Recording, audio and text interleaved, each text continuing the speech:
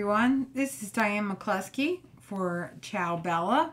I'm here with my latest design team project using one of our new collections called Midnight Spell. Absolutely beautiful collection. We have two paper pads.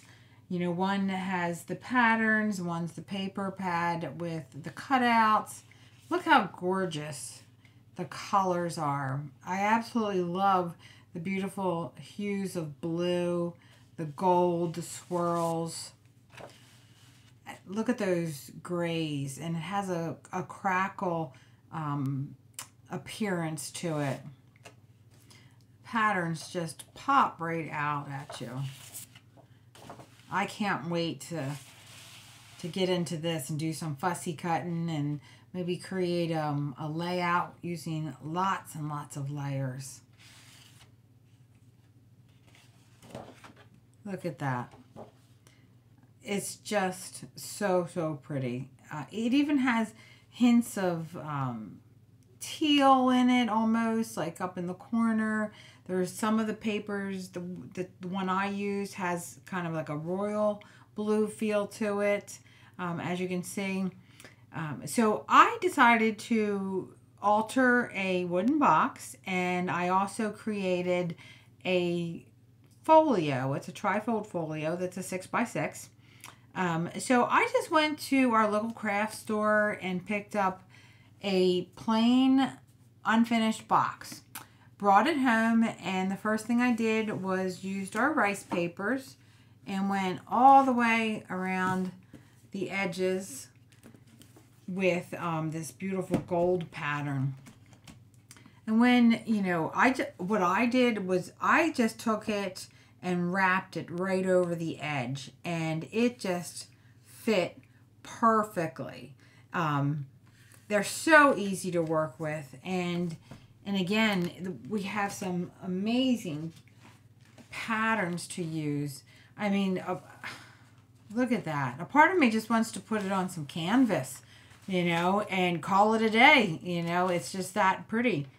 But I think with this one, I'm going to tear this apart. I might use it on an Easter project, maybe with some ceramics, something like that. But look at that. Just gorgeous. Now, as the base, I use two different types of two different patterns, as you can see, of pattern paper. And then I did a lot of fussy cutting, as you can see, with all the different elements, the clocks and the cathedral windows. And of course, we have Prince Charming and Cinderella dancing the night away. These butterflies are so delicate, and to make them appear even more delicate, I used our 6x6 vellum. This is one of the sheets, and I went ahead and fussy cut the base of the butterfly, and then I fussy cut the vellum on top. So it kind of gives it an illusion of the butterflies in flight. And then, with most of my projects, I like to add a few art stones and seed beads and a little bit of sparkle here and there, just to give it a little bit more added dimension. And then I like to go ahead and ink the edges. I used our Mecca Gold on this one, just a beautiful color. And I also used a little bit of a gold wax, as you can see, around the edges as well, just to give it a little bit more of a pop. So the inside is I went ahead on the inside cover, and I used the 8x8 pack and just trimmed it down just a little bit, actually. And that's what's so great about our papers. I mean, I utilized our 12x12, our 8x8, and then our 6x6. So there's, so many projects you can make. And it's nice because obviously everything, all the designs coordinate, and so I could just carry everything through. And that's what I did with the top of the folio as well. It's very similar to the top of the box. I did, the cathedral windows again. This was cut from the 6x6 fussy cut pad. There's about 3 different layers under here, and added my seed beads and a few butterflies. And this is layered with 2 pieces of pattern paper. So this trifold album was actually created with 1 piece of 110-pound cardstock in white and 1 piece of 65-pound cardstock in white. And it's scored on this side. So the 12x12 sheet is just cut in half, and then I scored it 2 inches and 3 inches, and then 9 inches and 9 3/4 inches. So it's larger on this side so that it will come all the way over. So when I tie it, you know, the ends will meet. So when we open up, look at this. So this is our deluxe pearl paper.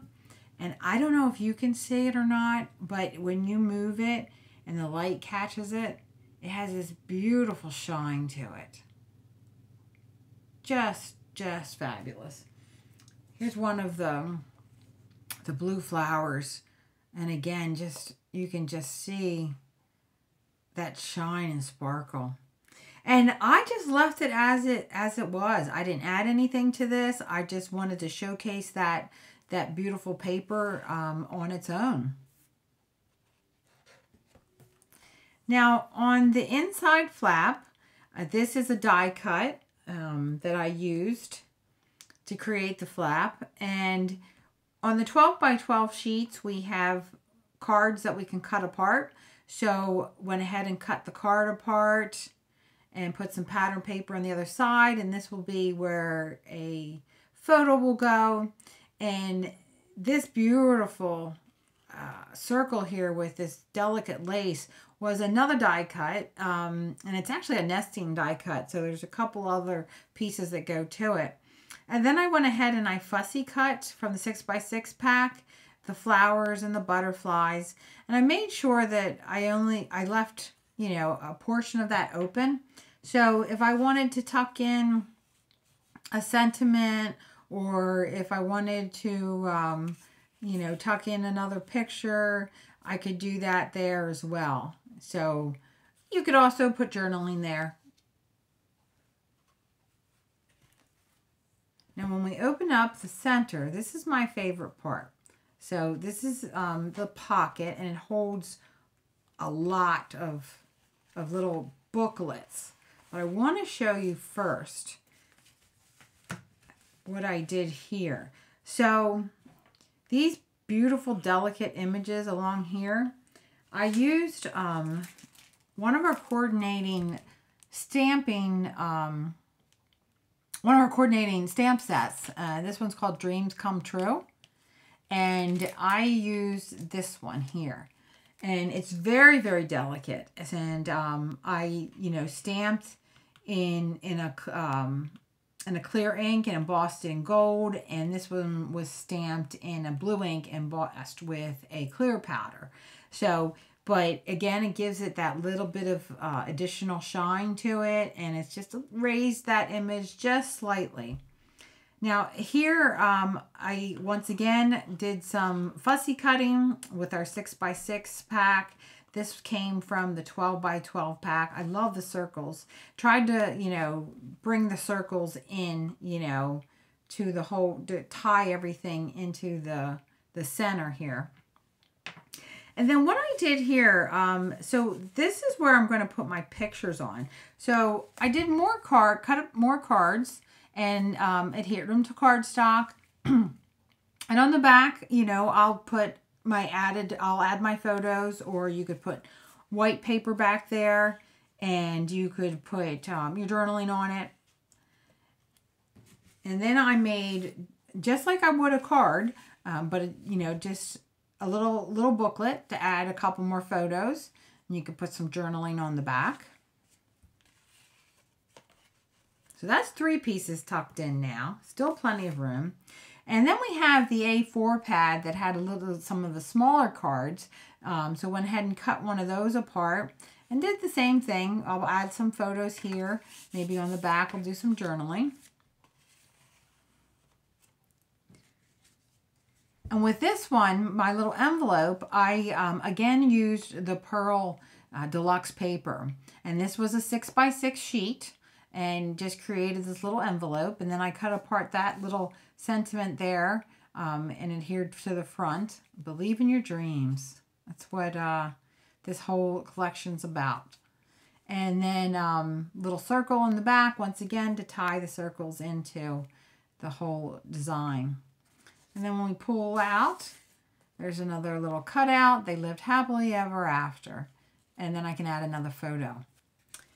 Now, if you were to give this as a gift, you could probably put a gift card in here if you wanted to. Maybe, you know, take a chocolate bar and put some decorative paper around the chocolate bar and tuck it in so it all matches.